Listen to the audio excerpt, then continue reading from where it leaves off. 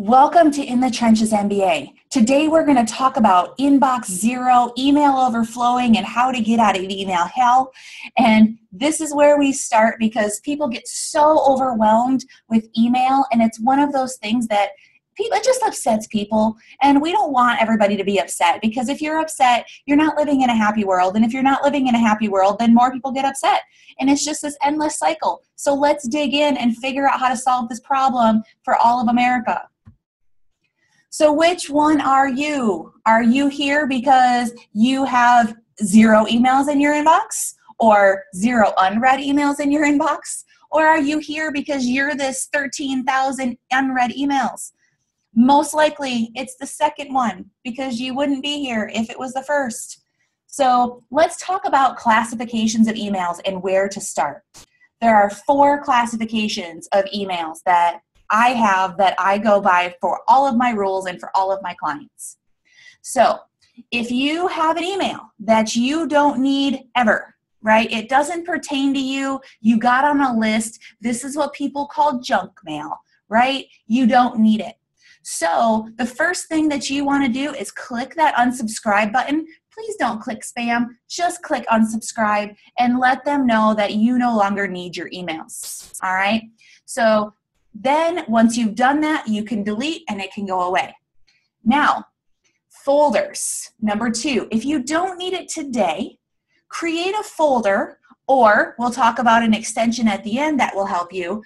But say you don't need it today, but you need it on Friday, or you want to follow up on it in the future, and it's still a to-do item, but you really want to make sure that you have it, somewhere.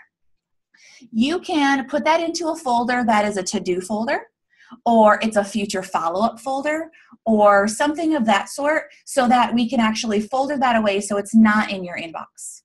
Now, the number 3 classification is you need to keep it, but the task is done. This also goes in a folder, and it may go in a folder by a client, or it may go in by a project or a task, but nonetheless, it's not in your inbox and it's already been looked at.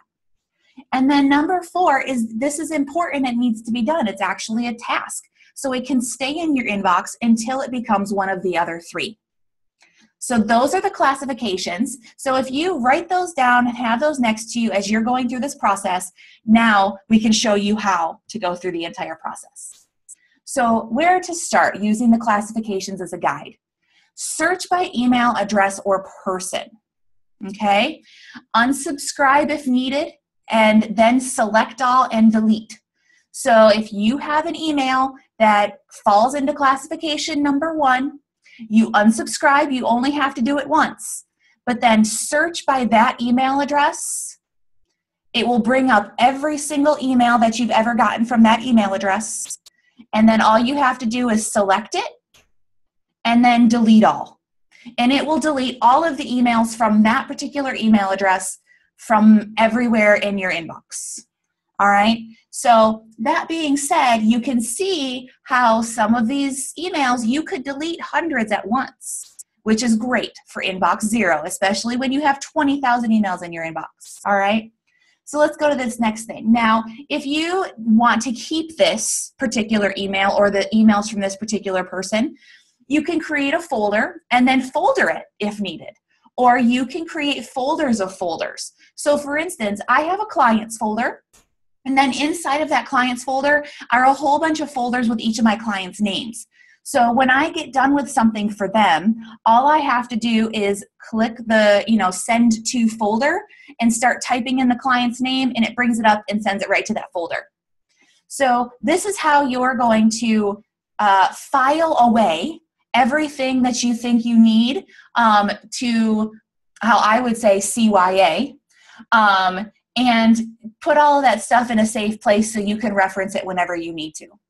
Now, the rule of thumb, if it is more than 2 months old and you never opened it, guess what? It's probably okay to delete it because you never really wanted it anyway. Now, if you are an email hoarder, because I know some people who are, please feel free to make a folder for that. But when your Gmail account or your business account or whatever it is starts telling you that you are over the limit, guess where the first place is that you're going to start? those folders that you never read any of the emails in them. Okay? So suggestion 2 is when you're searching and deleting, you use 2 tabs so you don't lose your place in the first list, because you're going to start going down the list and you're going to start deleting a whole bunch of stuff. And I want you to be able to jump back and forth to make that happen. So now let's get into the actual steps that we use to help achieve Inbox Zero. So the very first step that we use is search for junk. These are the daily, weekly, and monthly digests like Groupon, Living Socials, Horoscopes, and Quotes that you have signed up for that you may or may not have ever read. But in most cases, they are time sensitive and they're just sitting in your email for no reason because you never read them anyway. So the first thing that you want to do is copy the email address from each one of these. Paste it into the email search of the second tab that you opened. When you get in there, you want to unsubscribe from one of them, select all, delete, and then repeat with every single email address that you get this junk mail from. If you have Groupon or Living Social, you get sometimes 3 of those a day. So if you haven't checked if you've been on Groupon for a year, that right there is going to get rid of almost 1,000 emails for you. All right. So you can see how we can do this and how we can do it fairly quickly. Now, after you've gotten rid of all of the junk that you know of and you know who they're coming from, after you've gotten rid of that, now you want to search for the no reply at emails. So this will give you the typical bulk mail from like Facebook, LinkedIn, Twitter notifications, and more. So if you search the term no reply at, it's going to bring up all of these bulk messages. These are time sensitive. They can usually be found on their websites, blogs, and social media. And all we're going to do is repeat the exact same process as we did in number 1. Okay? We're going to paste into the second tab, unsubscribe if you want to, or select all, delete, and repeat.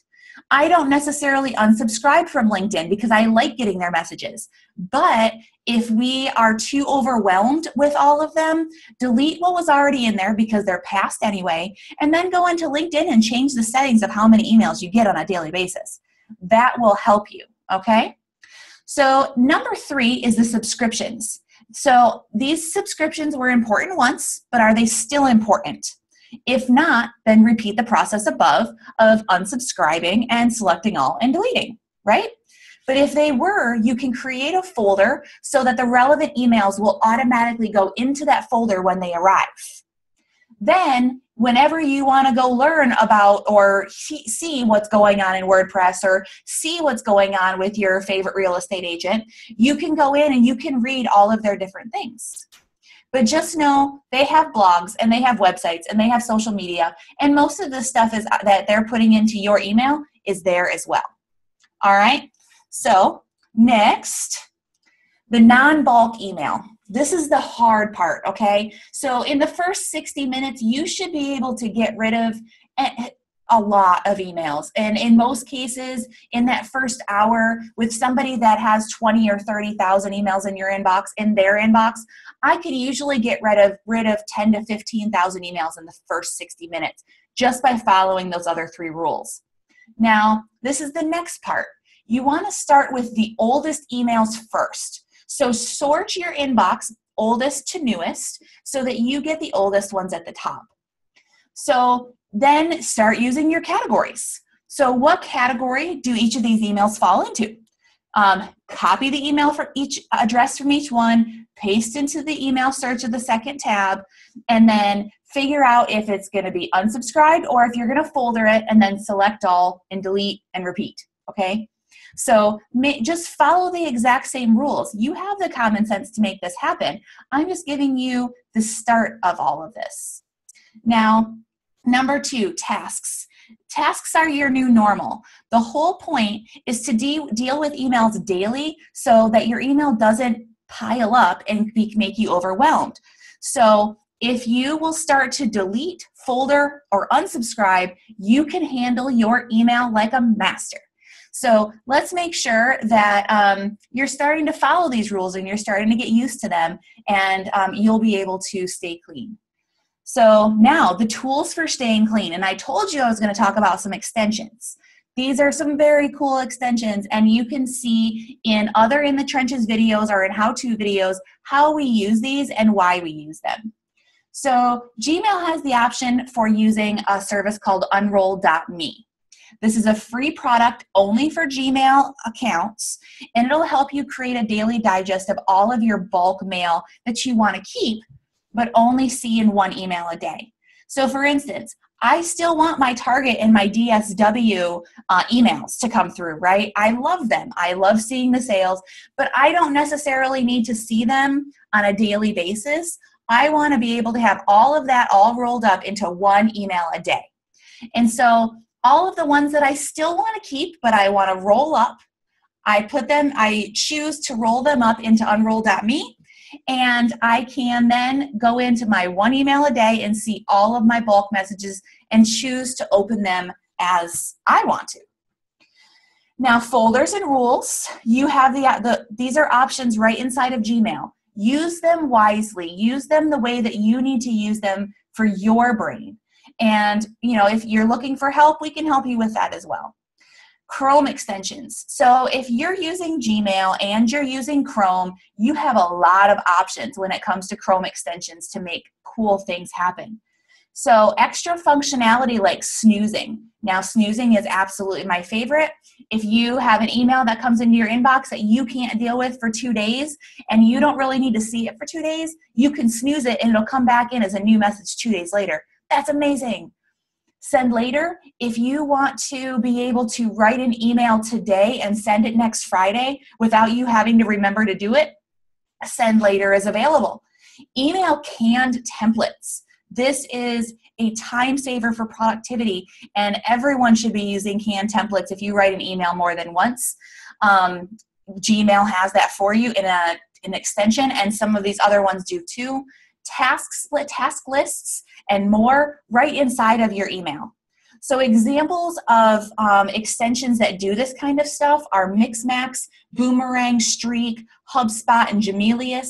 All of them have different reasons for using them. So you just have to find the right one that works inside of your business. If you're going to pay for it, it needs to be the right price and all of that stuff. So we'll take all of that into consideration when getting into Inbox Zero. So if this video helped you to get to your Inbox Zero and actually take the first step at cleaning yourself up email-wise, then please subscribe us and like us here on YouTube by using the buttons on the left.